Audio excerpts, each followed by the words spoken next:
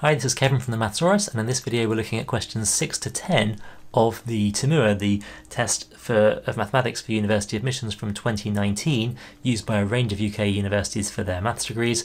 I've got a playlist of the whole of this paper and some other questions that I'll link below, and also check out the stuff I've done on math over at the Mathsaurus website. There's loads of useful stuff that you can use to prepare. Let me know in the comments if you've got any other ways of doing these questions or anything that you're not sure about. Otherwise, please do just like this video and subscribe to the channel. It really helps me get the content out there and share it with anyone else you know that's taking this test. Otherwise, let me get on with these questions. So in question 6, we've got these two circles with their equations given, and it says they've got exactly 1 point in common. Find the difference between the two possible values of r. So really, a quick sketch is very informative here. So the centre of this first circle is at -4, -1, and it's got radius 8, so I'll just sort of roughly sketch this, and the other one has centre 8, 4, and so and it's got radius r, right? So actually, if this is a -4 with radius 8, I guess, well, 4, so x equals 8 is still going to be way over here, so it's going to be like somewhere up here, right? Now, the question is, if it's got 1 point in common with this circle, well, okay, so the most obvious option is that it's a circle that sort of looks a bit like this, and it just touches here, right? And now where's the second possible option? It says we want to find the difference between the two possible values of r, so there must be two circles that work. Well, there's also, I suppose, a much larger circle that would come around here and would just like sort of touch on the other side. Okay, my circles are terrible here, but you get the idea. Right, so actually if you think about it, the difference between the two possible radiuses, here's the first r, and the second r, let's call it r1 and r2, would be here. So actually the difference is just the diameter of the other circle here, and we know that's got radius 8, because 8 squared is 64, so the difference is the diameter 2 times 8, which is 16, and the answer is C. Okay, in question 7, we've got a curve given with this equation, and it says the gradient of the curve at x equals -1 is a function of q. Find the value of q which minimises the gradient when x equals -1. Well, nothing to do here apart from multiply out and differentiate. We know the formula for the gradient is going to be given by dy by dx. So let's just multiply this out and get 4q squared x plus 6q minus 2q x cubed minus 3x squared. So dy by dx here is going to be 4q squared. This one goes to 0, and I get minus 6q x squared minus 6x. Okay, so dy by dx when x equals -1 is 4q squared minus 6q times -1 squared, which is 1, plus 6. And we want to minimize this, so okay, we could complete the square or something, but seeing as we're differentiating, why don't we just differentiate it with respect to q here and get 8q minus 6. That's going to have a minimum when the gradient is 0, so 8q minus 6 equals 0, so 8q equals 6, and q equals 6 over 8, which is equal to 3/4, and the answer is F.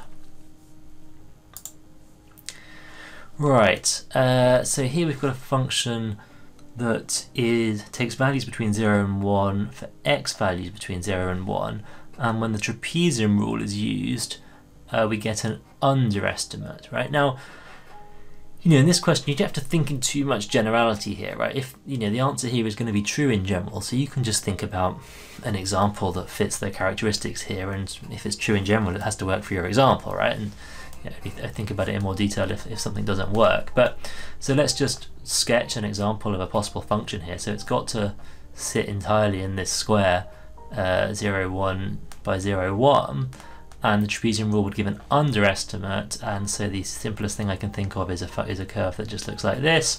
If I say used just 2 intervals here, I would definitely get an underestimate with the trapezium rule, right? So here's my example function. Now I just scan down this list. Well, okay, if I integrate f of x plus 1, well, that's just like that. That's still gonna get an underestimate, so I'm looking for one that gives an overestimate, remember? If I do 2 times f of x, that's still going to give an underestimate. If I do the integral between 0 and 1 of f of x plus 1, sorry, minus 1 and 0, well, okay, so f of x plus 1 is just going to be this shifted to the left, and it'll be between minus 1 and 0, so it's same area basically, same trapezium rule, underestimate. Same 0 and 1 of f of minus x, well, 0 and minus 1, sorry, of f of minus x, well, that will just look up something like this, and so it's still going to be an underestimate, so it must be e. And if you think about it, 1 minus f of x here, if I drew that one here, that's going to look more like this, and indeed we would get an overestimate from the trapezium rule. So the answer is E. Okay, slightly tricky here. Find the area enclosed by the curves y equals p root x and x equals p root y.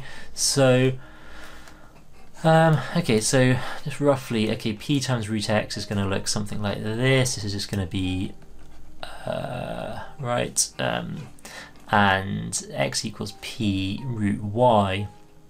So that's going to be root y is x over p, so y is x squared over p squared, so it's going to be like a x squared curve, and so the area we're going to be looking for is here. And okay, if you're worried at all about negatives and things and square roots, just be satisfied that we're working in the positive quadrant here to work out this area, and we're going to just not worry about it, right? We don't have time in this test to think about anything unnecessary.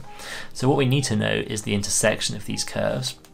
So I've got y equals p root x and y equals x squared over p squared. So I've got p root x equals x squared over p squared. So that's p cubed equals x to the 3 over 2. So we see then that x is equal to p squared. Okay, so the area that we're looking for is the integral between the upper curve here, p root x, which I'll write as p times x to the 1/2 minus the lower one, which is going to be 1 over p squared times x squared, and I want to integrate that between 0 and p squared dx. Okay, so I'm going to get 2/3 p x to the 3 over 2 minus 1 over p squared times 1/3 x cubed between 0 and p squared. So plugging this in, I've got 2/3 p times, now p squared to the 3 over 2 is just p cubed, so this is p to the 4, and then 1 over p squared times 1/3 times p squared cubed, so p squared cubed is p to the 6 divided by p squared is p to the 4, so minus 1/3 p to the 4, and I just get an answer of 1/3 p to the 4, which is D, p to the 4 over 3. Okay, question 10, we've got this integral that involves a modulus. Now, hopefully, well, you will have thought about this before the written exam if you've tried this question. If you haven't thought about how to integrate something with a modulus in it before, this would be pretty hard, but really, it's not as hard as it seems. All we have to do is think about the values of where x is negative or where x is positive separately, right? And if it wasn't just x in the modulus, I would think of whatever's in the modulus, which values of x can make it negative and which values of x can make it positive, and then do the two integrals separately, okay? So this integral here, well, when x is negative, I'm going to go between minus 1 and 0 then, and when x is negative, the modulus of x is minus x, right? So it's minus x times 1 minus x dx, and when x is positive, so between 0 and 3, the modulus of x is just x. Okay, so I get something like this, and now I've just got to evaluate these two integrals. So integral between minus 1 and 0 of x squared minus x dx, plus the integral between 0 and 3 of x minus x squared dx. So I get x cubed over 3 minus x squared over 2 between minus 1 and 0, and x squared over 2 minus x cubed over 3 between 0 and 3, so we'll just plug the numbers in here. So I get 0 when I plug in 0, and then minus 1/3 minus 1/2, and then here I get 9 over 2 minus 27 over 3.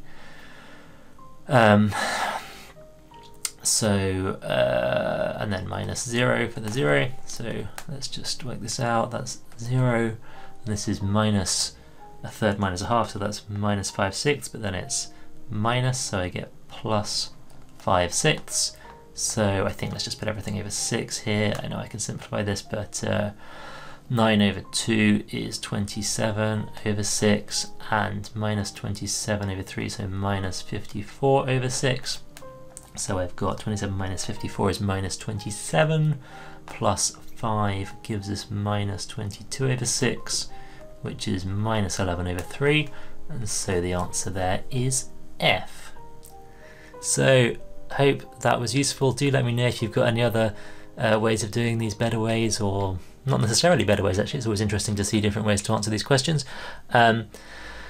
I'll put the rest of this paper into a playlist very soon, so and I'll link that below, so check out the rest of that. Please like the video, please subscribe to the channel if you haven't already, and share this with anyone you know taking the exam this year or in the future.